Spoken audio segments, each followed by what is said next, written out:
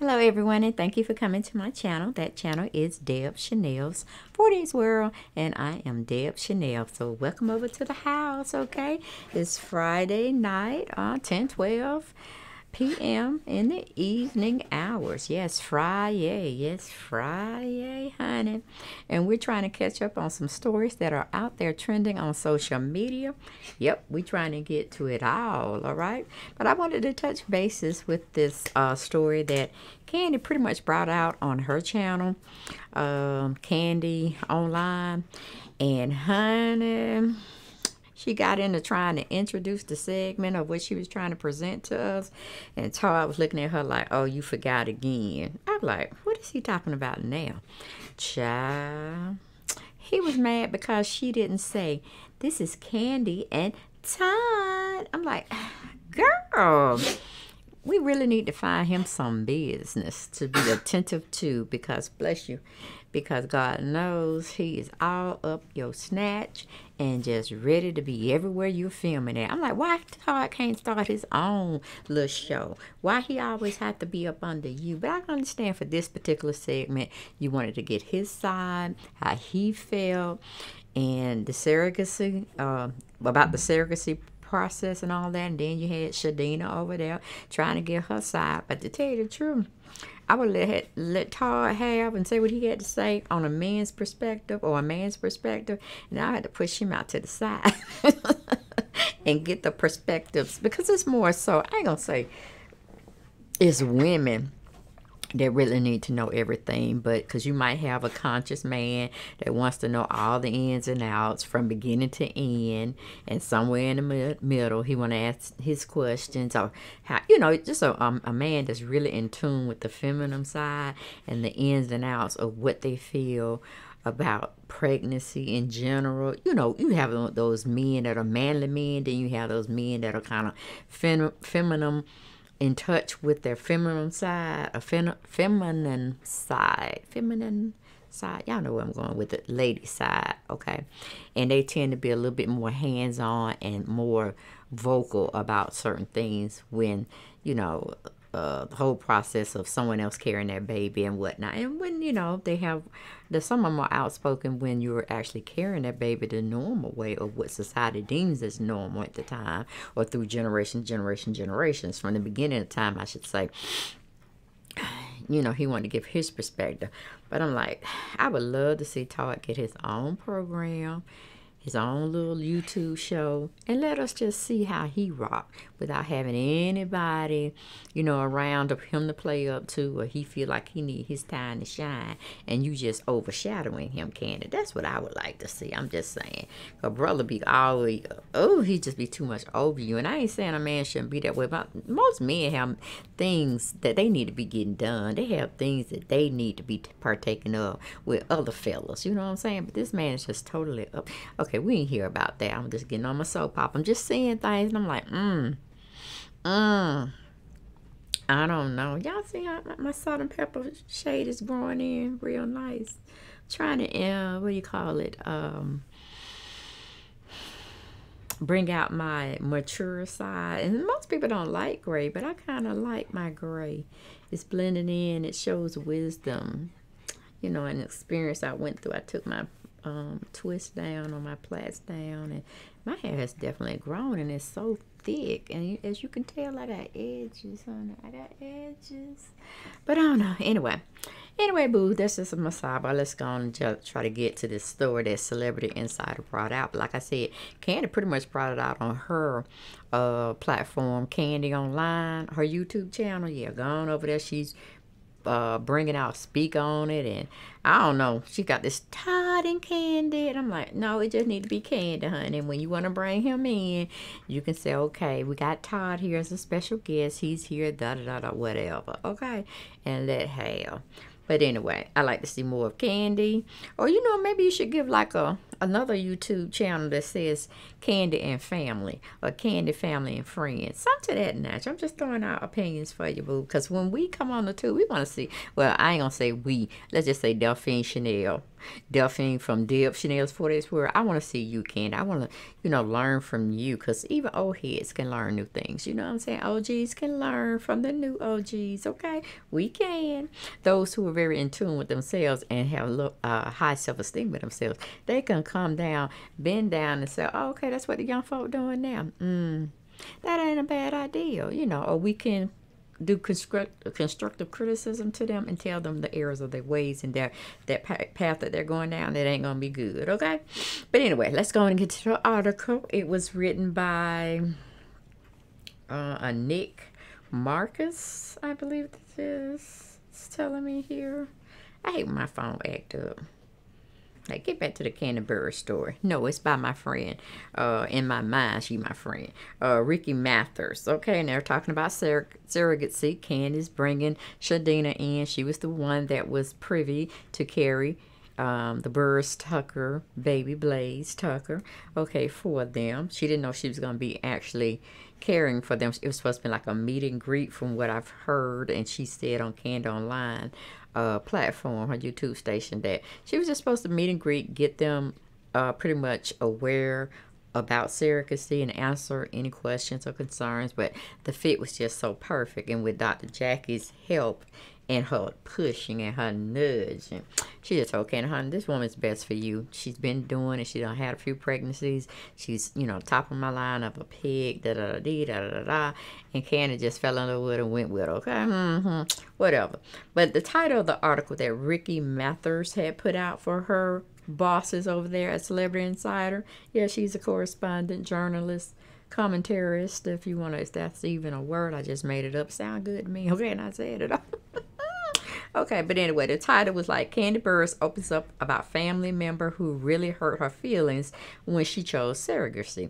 Now I say, family, they can cut you like none other.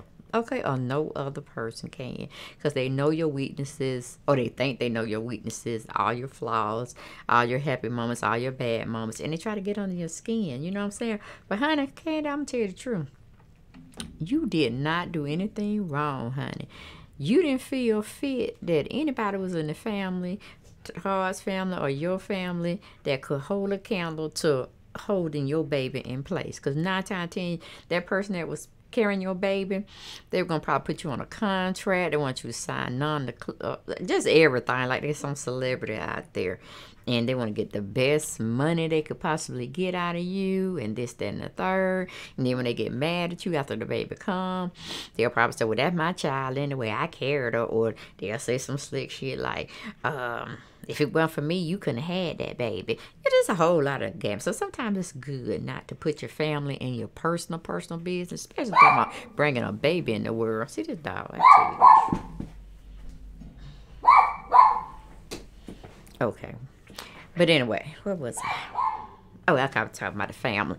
Yeah, family can be so mean sometimes. When they get mad at you, they don't think you're doing good for them. They'll throw that baby situation, back up in your face. Like, no, you wouldn't have no baby for me. And it'll just be going, there's like a fire burning and spreading all around the family. Got a little family hotline going on. Well, yeah, Kandi should have did more for you. Well, yeah, that baby wouldn't have been here if it weren't for you. That's too much. So she did the right thing. Yes, go outside. So you won't have to hear nothing. You pay the money you have to pay. You be the spokesperson or cheerleader for that person that's carrying your baby. You check on them as much as they will allow you to check on them. When the baby comes, you could advertise, or if you felt something new like you're doing, you're actually blending the family in with the surrogacy. Because yeah, if it weren't for the Lord and for her to have good working parts to be able to, oven carry your baby, I like to say, then hey, it just is what it is. Okay, so I hope it don't turn bad going on down the line. It seems like it's a good thing, and it went very well for you. And I know it seems like you're trying to give her more business. I don't know if she can carry everybody's child, because, you know, sometimes your body need a rest too. And if I was her, I'd let her take a break, a year or two off from being a surrogate for somebody, because your body got to replenish. You got to rejuvenate. And then, hell, you don't want your children seeing you all the time all plumped up, carrying a load for somebody else. They want their mama to themselves. So, yes, I would think Shadena need to pump her brakes, because I'm sure Kandi, I'm going to say Kandi, paid her a lot to be able to sit down for a couple of years if she needed to. And then Kandi will probably be a resource for her as far as, you know, providing referrals to her. Cause I'm sure it's her service that she got up there. Wink, wink, little entrepreneur over there. Get some Kandi Burruss knowledge out there and spreading the word. Yeah, she's going to be banked, okay? But I would love to see her being banked as having other surrogates under her belt that she can, you know, refer out for them to carry other people's children, because it is a blessing. I see, you know, if you can't have it by yourself, then yeah, go and adopt, do the IVF treatment if you can afford it, and just have children, because there's a lot of children that can be adopted out there that want, you know, good families, and for some reason, you know, they're in the system or whatnot. But love is love, okay? And I ain't even gonna, I'm gonna even go further and say, you know, you can get children out your race. You don't never necessarily have to stay in your race. If they have a need, you have a love, you have an open heart and a good home to provide food, shelter, and clothing for a child, why not, okay?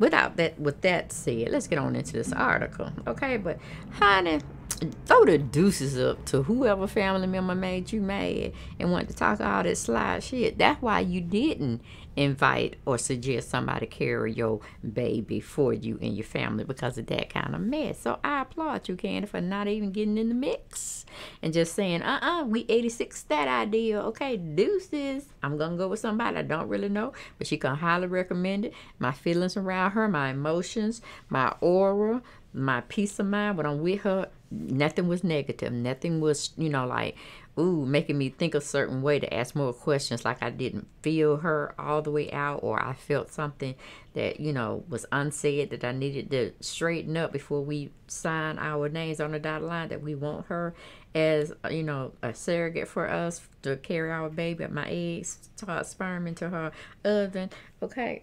I didn't feel nothing about it. I feel only positive vibes from her. So I'm going with her, okay? Because I made this money, right, Riley? We out of here.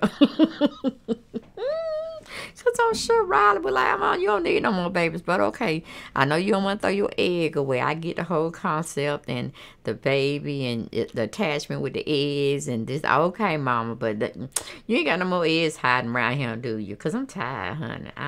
I'm the first bunny. I'm the first bunny. Then you got Bunny Ace. Now you got Bunny Blaze. Let that be enough, okay? But I ain't going to promise I'm going to be there for baby Blaze all the time. I got Ace, but Blaze going to know I'm her sister. But god damn, mama, by the time you don't got me strung out, I'm trying to go out to college. I ain't got time for all that mess you talking about. No, I don't. But anyway, moving from that situation, we'll go back to the article, because I know y'all probably forgot the title. You know, all my rambling going on. I don't tear it too long. But the article title that Ricky Mathers put to her commentary, her article, it reads, Kandi Burruss opens up about family member who really hurt her feelings when she chose surrogacy. Okay? The story was brought out on, actually today, Pacific Standard Time Zone, 4:25 p.m. All right, we're gonna go right on into it. It says, struggling to conceive or carry naturally is a struggle many women go through that is unfortunately still treated like a taboo. Kandi Burruss is using her platform and experience as a teaching tool to explain the process of surrogacy. Unfortunately, not everyone was supportive when they found out that another woman was carrying her new baby girl Blaze Tucker family. Don't they get in your ass and make it itch sometime? And I mean for the negative. You just want to go upside that person's head who's saying all this negative stuff, trying to start stuff within the family. You just want to knock them upside their head, okay? So have you bumped your head? Do you know who you talking to? Am I borrowing any money from you, boo? Why is it even causing you an idea to make a response? You don't have an opinion on this. Did I inquire? No, I did not. Okay. Next time you're gonna need something, it's gonna be a weight. It's gonna be a weight. Cause I have to feel like how I feel. How you making me feel next insecure. You make my self-esteem go low. And I don't like that feeling. So, once we cross this bridge, I done got over everything. I done threw caution to the wind, had my baby, whatever. When you want something, boo, you might not get it just because of your actions today. Okay? Sometimes you just have to be on the bench and watch the game play. Not that I ain't worried about what you saying or that you need to be out there. It's just when your time to speak and you outspoke yourself. Okay? Anyway, moving back. That was my sidebar. I get them from time to time, so deal with me. Okay? But anyway, it goes back and says, in a new Speak On It video uploaded to her YouTube channel, she recalled a time that one of her family members hurt her feelings. And I know, honey, I looked at her when she was expressing herself. And Kandi, you know, she can't hide nothing because it just tells out in her whole demeanor how she presents herself. When she's very upset about something, it comes out. It shows she ain't no good tell. Put it like that. I wouldn't have Kandi playing on no poker card game with me or no spade game with me, because she'll just tell her hand by her expression. And then I'll be up there cussing her ass out and trying to, you know, do other foul things to her because she done made us lose a whole truckload of money. You know what I'm saying? Because most people, I guess when you're young, you play spades for fun. But when you get older, you play spades for money. It's just how it is. Okay, that's how it is, y'all. Card games, dominoes, shit, I don't know. You go bowling. Everything is just like a competitive type thing. And Kandi Burruss, if I were told her, she's very competitive when it comes to this, that, and the third. So, yeah, I don't think she wanted to take that. So, somebody chin checked her, but she TKO'd their ass, okay? I'm just saying, from what I heard, what she gave me, and what I'm reading in this article, she still did what she had to do regardless of how they felt or which way they felt about the situation. She did what she had to do, and I applaud you, Kandi, and I salute you, babe. Okay, but going back to the article, it says, there was a moment where I definitely felt guilty. I got a little teary-eyed. Kandi, you always getting teary-eyed, honey, so... And you got to watch folks that be silent for a little bit, and then they get like teary-eyed, because them folks, they'll come out the bushes on you and beat you to a pulp, okay? You will never know what happened. They probably surprised shit out of them too. You know what I'm saying? But they were just so angry, so they had to pounce on somebody, and you happen to be their target. So, yeah, you got to watch them kind of sort of quiet people, and then when they start crying, that's like a tornado, not a tornado, but a volcano finna erupt until it starts that oozing and burst out and starts sliding down. That's when Kandi eyes get teary-eyed, and you better watch out for it, Todd. You better watch out for it, wink, wink. Okay, don't be trying. Cut that head off, okay? I'm just saying. But anyway, going back to the article, it said she felt teary-eyed because there was a family member of hers. They just kind of texted me when they first found out. I was thinking about a surrogate, and they were like, I mean, why you want to have a surrogate? Don't you want to just carry the baby yourself? Evidently, this wasn't a friend. This wasn't a family member that knew about your business. So I'm thinking, what was that light-skinned girl name that was kind of heavy-set, that kind of got in folk business all the time? I can't think. I want to say her name is Queenie. I think that's her cousin or something. I know Queen didn't want to try to have no baby.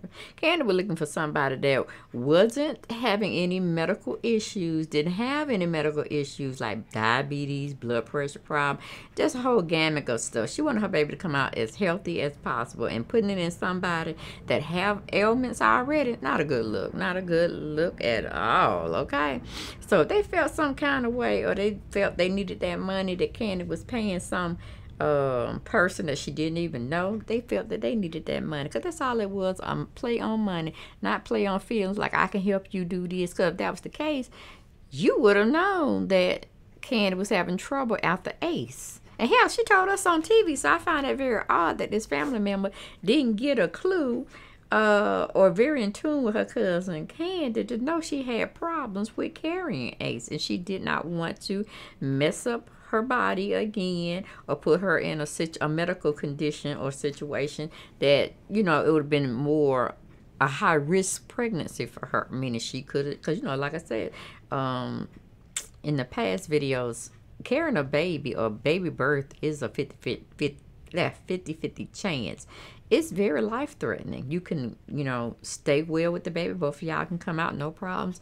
Then it can turn left and you die giving birth to a child. Child live, but you gone. So I don't know about that cousin or a family member. I don't know if it's an aunt, niece, cousin, whoever it was, but they had no right. But, you know, like I said, the closest ones to you, and that's really your family members or people you done adopted to put in your family, they are the ones that tear you up the most. They always saying, don't let people that you don't know, that's not family, get too close to you, because they'll, you know, use you and abuse you. But hell, sometimes it just be your own family members doing the same thing, but they don't realize that. They think you owe them something.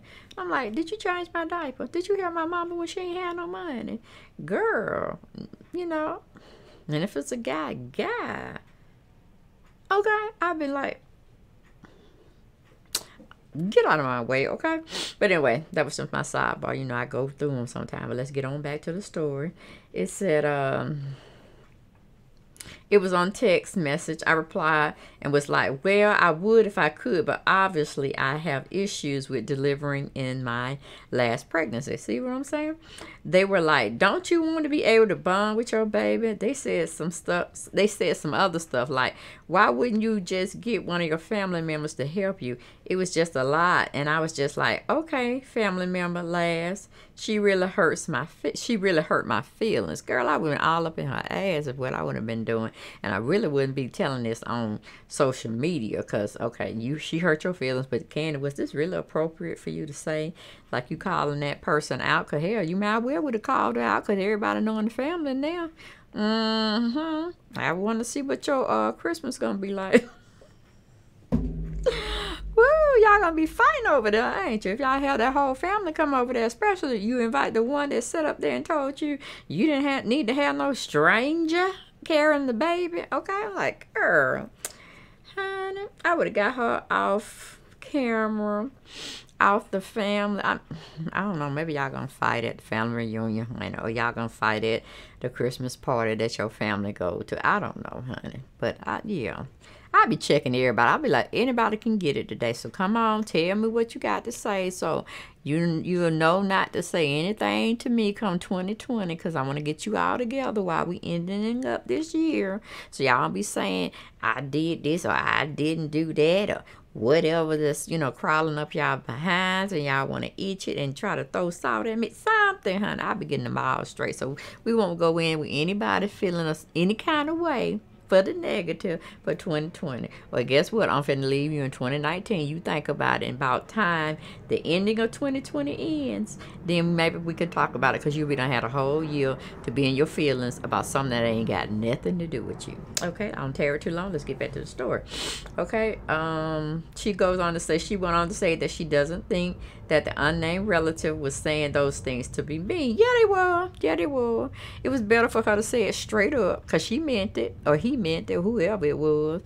It's better for them not to have been drunk because then you know secrets come out when you're drunk. That's what they really want to say when they sober, but they feel some kind of way. So they hide behind being drunk. So they could say, well, no, I didn't really mean that, da-da-da. But yes, you did. So I'm glad that the person showed their hand of who they really are. They meant it, Kandi. They meant it, baby. Slow your roll on giving them finances. In the future, they'll keep their mouth shut and their opinions not needed for anything unless it's agreeing with what I say. Okay? But anyway, going back to the article, it said the ladies of the Real Housewives of Atlanta have been open about their struggles to conceive or bring a baby to full term. Her co-star Kenya Moore is considering surrogacy to welcome a sibling for her daughter Brooklyn Davis. See, Kandi, can you sit your ass down, okay? Just sit down, okay? See, she just messed up the whole thing. I didn't know Kenya gonna be up here and talking stuff. But let's just finish the article, okay? Because it was about Kandi. It wasn't nothing about Kenya. I don't know. I might talk to Ricky Mathis. Okay, it's good. It's good article tea dropping. Okay, let them go on. It said Kenya is thinking about surrogacy for a sibling for baby Brooklyn. Kenya also had to undergo IVF to welcome her first daughter. Portia Williams is now the mother of beautiful rainbow baby named Pillar McKinley after previously having a miscarriage. What in the world about a rainbow baby? I don't know what that is. Y'all tell me what a rainbow baby is. Is she being kind of slit racist? I don't know. I don't know about Ricky Mathis. Kind of check into her. But anyway, she ends up her commentary by saying it's great to see that women are speaking up to normalize things that other women go through. Okay, okay. I half agreed with the article that Ricky Mathers put out there. I'm trying to look at her now. Let me see. Okay, she's a Floridian. Culture. Okay, no, she's black. Okay. Independent writer for a number of entertainment-based publications. Okay, I am on my way to the top of the Celebrity Inside Scoop game. Okay. All right. Okay, but she's mostly in. Okay, I can be found with my ear to the streets and toes in the sand. After all, Miami is the LA of the South. Honey, okay, now Atlanta, Georgia is the cream of the crop, called Baby New York, and moving heavily, getting a lot of Hollywood.